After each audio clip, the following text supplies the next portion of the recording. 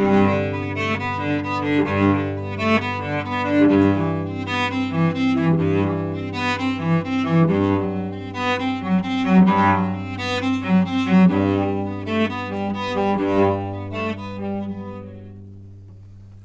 Bach cello suites. You've heard him, you love them, they might even be the reason you got into playing cello, and the first prelude especially is just, it transcends classical music. It's a song of our generation. Welcome to Higher Hertz. My name's Justin Leopard, your online cello teacher, and today we're going to learn how to play the first Bach cello suite prelude.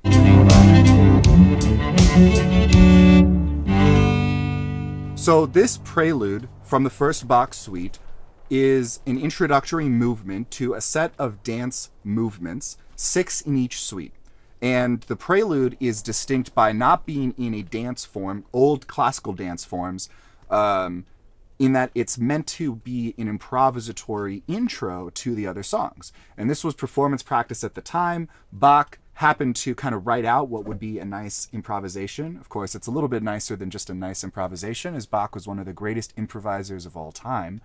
And it has a character and a feel to it that's kind of dreamlike and meditative. I think this is part of the reason why people gravitate to it so much. Some of the other movements in it, there's one called jig, which is old-timey for jig, but a lot of the other movements are not dances that you would know. Gavotte, saraband, these are kind of old classical dances that don't really exist anymore, except for maybe the few people who want to keep those traditions alive. But nonetheless, we're talking about the prelude of the first Bach cello suite. G major, the whole suite's in G major. That's true of all 6 suites. And it starts with, basically the first half is just chords, just a series of chords. You could renotate the entire first half, instead of being individual notes, to just saying, play these chords every bar, except, or half bar as it were, except for the fact that there's, a particular realization, it would be called. The realization of the chord is how you actually play it in Baroque music. And Bach has written this out for us. But other than that, the first, 4 chords are like a 1-4-5-1 progression in G with a G pedal. And a pedal is where one note holds below several chords. So we have G major, G, D, and C. And then we have C major with G at the bottom, so it's actually a second inversion C major chord. If it sounded normally with C at the bottom, it would sound like that. It sounded a little bit like we were in the key of C major if we did that, because we would have heard G and we would have heard the G as the 5. So that's part of the reason for the pedal. And then we do what would be a D major 7 chord, except we have the G pedal. And then we play G, but we have resolved the F sharp that's in the 3rd finger to the G that's the 4th finger. And the bowing that we use, actually the actual bowing that we use is up for debate. And this is one of the fun things about delving into Bach cello suites, is you have to decide how these notes ought to sound. It's not intrinsically clear, and some people will play the opening all separate bow.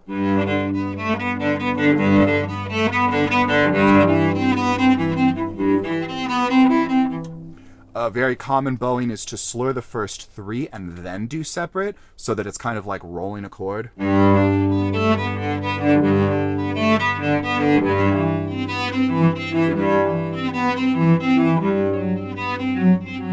And there I was also slurring the 2 eighth notes in a row, beats 3 and 4 of the bar. There's a lot of different ways that you can play this, in other words. So that makes playing it not a very straightforward thing. And so that's one of the interesting things about this one in particular. Even though Bach didn't necessarily intend for it to be so, as the suites progress, they get more and more difficult, especially with the 6th suite, which was written for a 5-string cello that no longer exists. So playing it today requires lots of thumb position and going up high.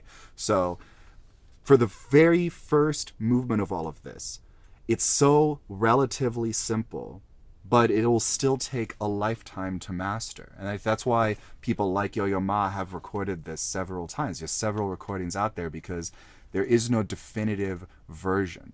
So how do we learn how to play it then if there's no definitive version? Because obviously there can't just all be correct interpretations.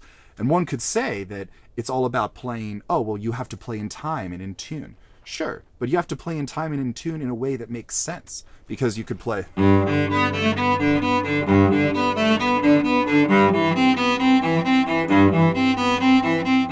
And if you wanted to do that convincingly, you have to find something in that that makes it interesting to listen to. Like, I'm not saying you can't do a very, very straightforward version of this movement.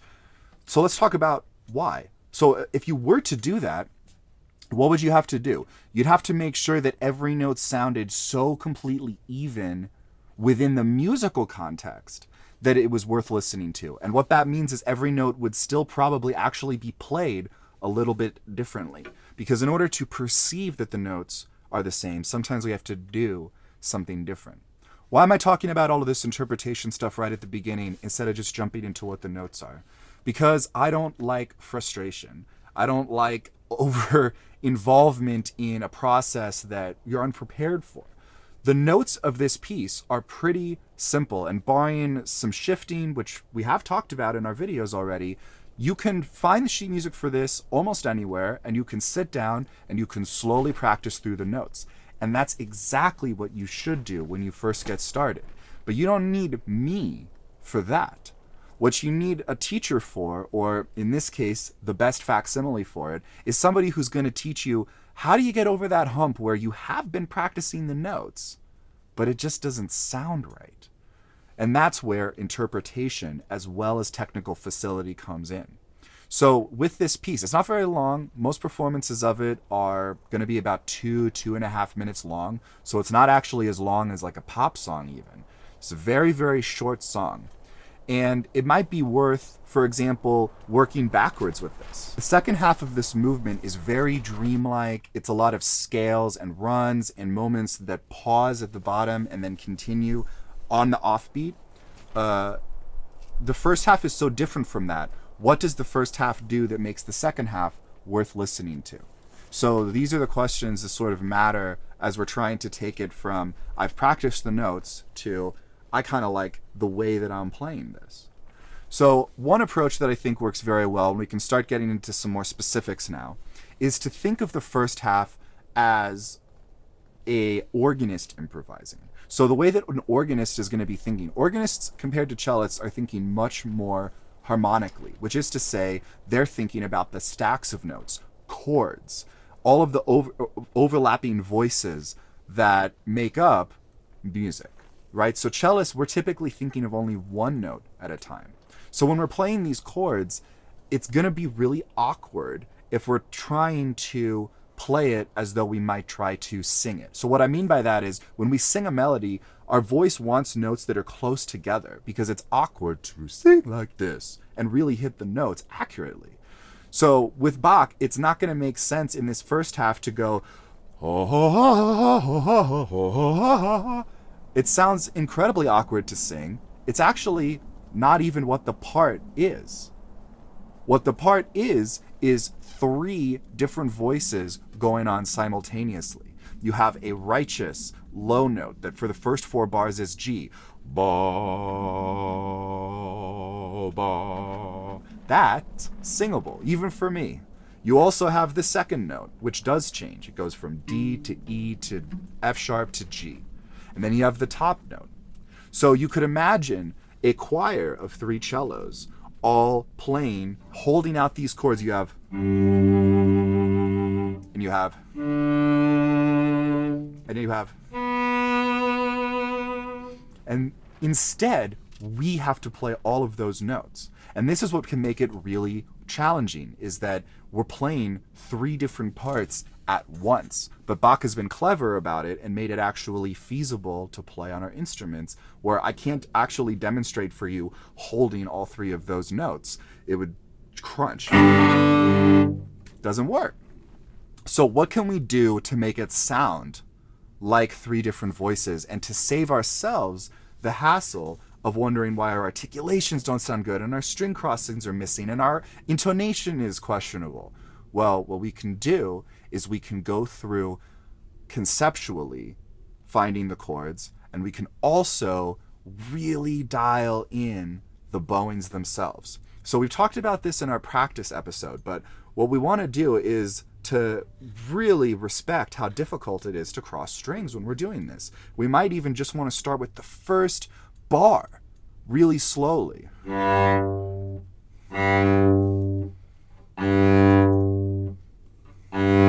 So what I'm doing right now is I'm just trying to find my favorite way of playing G string and noting the angle that my hand went and where the bow touched on the string. And I'm not playing through the piece right now, so I don't have to be too concerned with anything. I'm just working on this one note right now. Now the next note that I'm going to want to work on is D. And if I'm doing my slurred bowing, then I'm going to have to be higher up on the bow, still going down bow. And this is how I practice it. I like that. Let's find the A, and then we have to start putting these together. Actually, first finger will be down, so we can do that.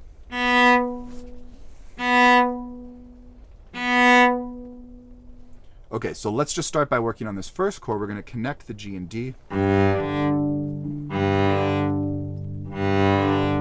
Now, when we're crossing strings like this, there's a lot of different ways to do it. And one thing to think about is that you have a little bit of rotation possibility. The bow can be at a slightly different angle and still be on the same string before hitting another string. So what that means is you can be like all the way, down on this side of the G string and then try to cross up onto the higher part of the D string. You have to move much further than if you were just right next to the D string and then you move to be just next to the G string. So this is something worth practicing in slow motion where... See that? Let's do all three strings.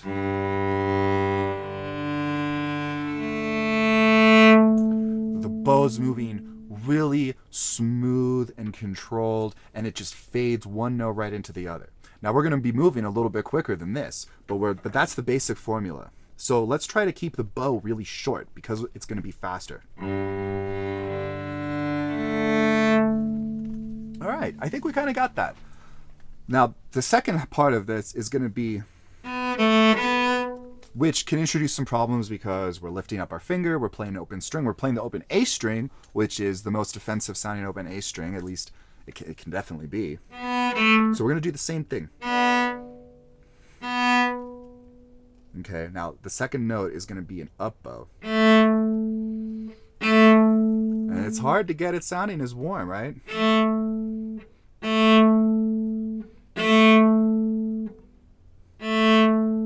So with this note, we're going to want to maybe even de-emphasize it a little bit. If it's not even one of the beats. So if we have, that's going to sound amateurish. So what we can work on is maybe even a slightly bigger, maybe a little bit of vibrato even, and then just a nice lighter, that second one wasn't as nice, just a nice lighter A string. And then here we have a slur again, so play those notes a little bit faster. Let's try putting all of this together. I've broken this down a lot, and all we're in is the first bar. But I want you guys to realize that that is what practicing is. Spend a day just practicing the first bar. As Yo-Yo Ma will famously tell you, the way that he learned this piece was 2 bars at a time, practicing every day for an hour. And he got the whole thing in like 3 weeks. And that's a bit of an unusual way to start learning, but man, he jumped right in with the music and he was focused on the details. It's okay to practice just 1 bar. Make sure not to neglect a bar at the end because you spent so much time practicing the first bar, but we're going to get to that.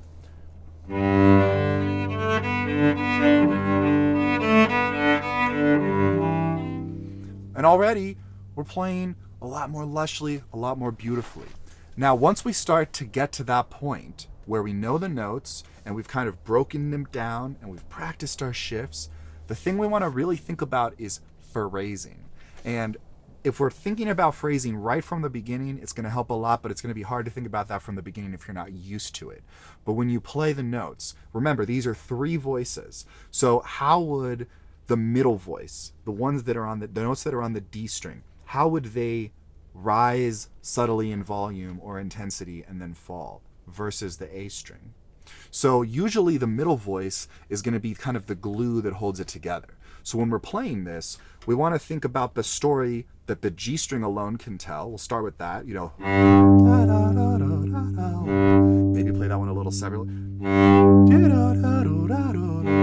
So we could play bar 3 G string, the loudest of all, and then bars 2 and 4 a little bit quieter, and that's already telling a story through those first few bars without even the other notes, without even the actual harmonic movement.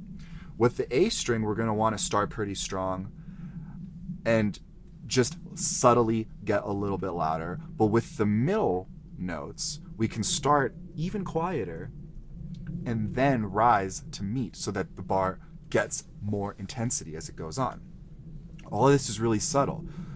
But let's hear what it sounds like to be doing that. So we're going to be telling a story with the G string, smoothly coming in with the D string, and starting strong with the A string, and just incrementally going up and down.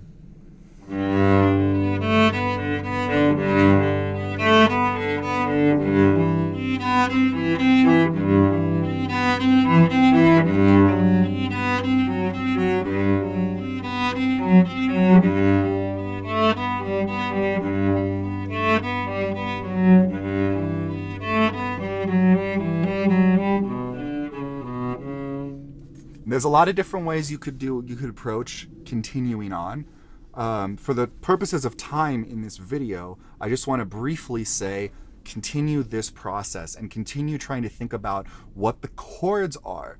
Just first identify those notes of the chord that you're playing, really work on how you want them to sound, and build up. Realize that this piece is deceptively simple because you're playing 3 parts at once. And you have to know how all those parts relate with each other to start finding that performance that sounds easy and sounds relaxed and sounds balanced. Now when you get to the second page, there's this huge stop right before the second half of this.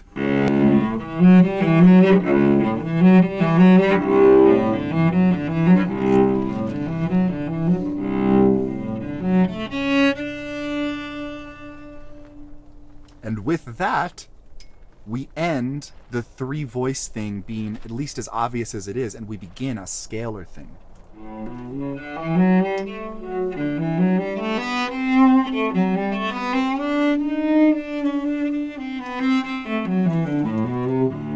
With these notes, you want to picture what gravity looks like.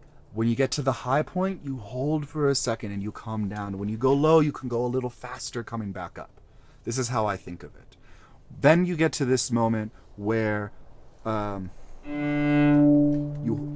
typical performance practice, even though it's just printed straight 8th notes, is to land towards the downbeat. So you get downbeat, pause, downbeat, pause.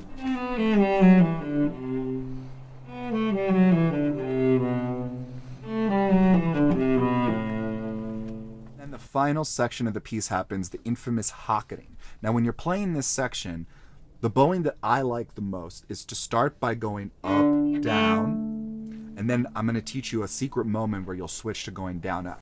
So for this, start by just practicing the notes that aren't the repeating A string. So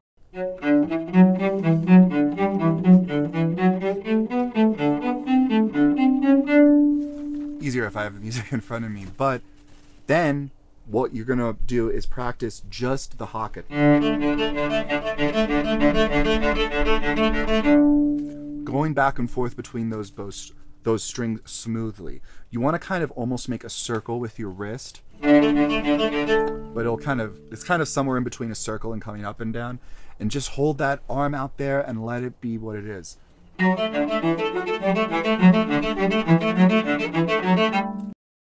Final thing is that every note on the D string is going to be different, but the A string is always going to be the same. So you're going to have to slowly practice still the transition. So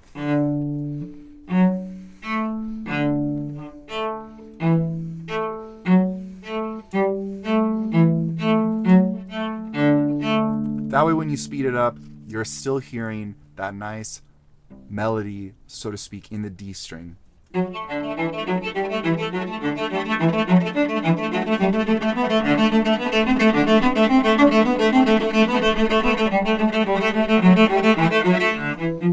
And there's the secret moment, because we switch from the A string being the pedal to the D string being the pedal. The reason being, we're in the key of G.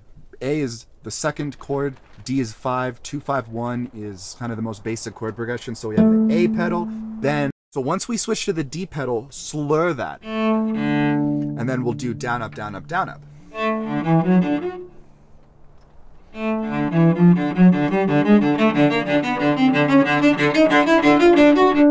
And I don't think I have to tell you again at this point to do the same work. Go slowly to get each note to sound right against the hocket. And then we finally have these chords.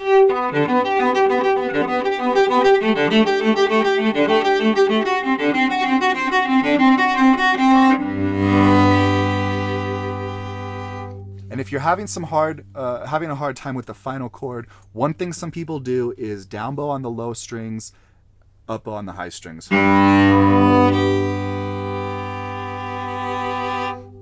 Or some variation of that. So you can split it up because you're already splitting up the chord. All right, guys, this is an incredibly awesome piece, an incredibly deceptively simple piece that is amazing part of the repertoire. And this video barely scratches the surface of what there is to cover with this piece, but it's already so long that I'm gonna have to leave it there. And please try to reach out with any questions if you want more help learning this piece. Link to the music below. Once again, my name's Justin Leopard, and this has been a production with Higher Hertz. So stay subscribed for more lesson videos because we've got them coming, and we want you guys to learn, and we want you to have a great time with cello. To see more of my performances, I'm on YouTube as the Vagabond Cellist. But for now, that's all. Thank you guys for watching, and we'll see you in the next episode.